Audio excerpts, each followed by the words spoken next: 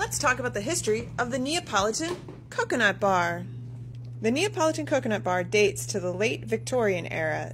It's thought to be an invention of Italian confectioners who immigrated to the United States and settled in Chicago. The Italians brought with them the tradition of Neapolitan ice cream, which is strawberry, vanilla, and chocolate, and it's thought that the coconut bar took its inspiration from that. We do know that in 1894, a German immigrant named Johann Freisinger started his candy company in Dayton, Ohio, and started making a three-color Neapolitan coconut bar.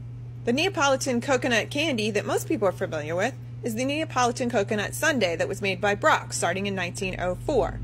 Sadly, that was discontinued in 2012 when Brock's was bought out by Ferrero Pan in Chicago. Those are the cube-shaped ones that used to be part of the pick-a-mix you would see in grocery stores.